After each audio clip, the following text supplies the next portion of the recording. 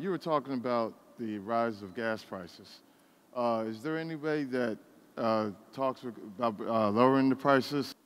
Most of the reason the gas price spiked 3 years ago was demand for oil increased.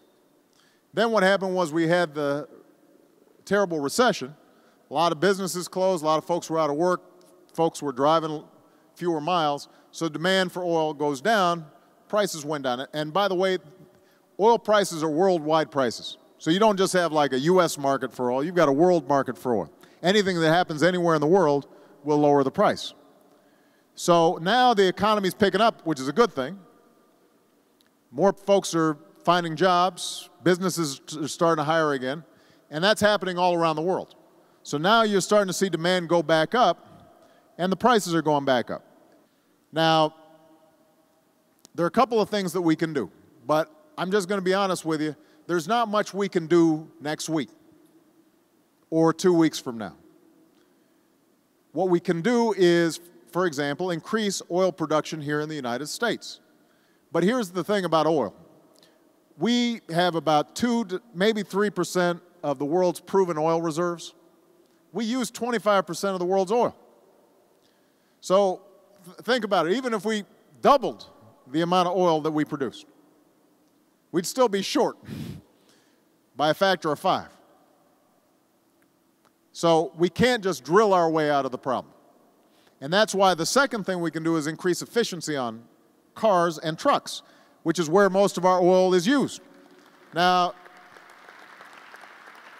I noticed some folks clapped, but I know some of these big guys, they're all still driving their big SUVs. You know, they got their big monster trucks and everything. You're one of them? Well, now, here's my point. You know, if you're complaining about the price of gas and you're only getting 8 miles a gallon, you know, well, you may have a big family, but it's probably not that big. So, how many you have? 10 kids, you said? 10 kids?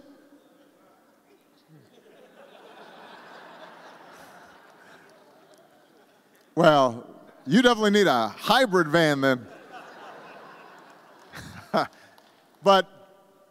But here's the thing is that last year, for the first time in 30 years, we increased fuel efficiency standards on cars and trucks.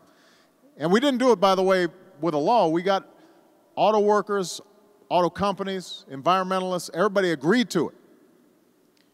That's going to save us about 1.8 billion barrels of oil. But we can do more. The more efficient our auto fleets are, the more efficient our truck fleets are, the less people are using, that lowers gas prices as well. So that's the second thing we can do. The third thing we can do is we can start looking at electric cars and maybe natural gas cars so that we're not just using petroleum to power our vehicles. So, number one, increase oil production, but that's not a short-term solution, and it's not a long-term solution either. It'll help a little bit.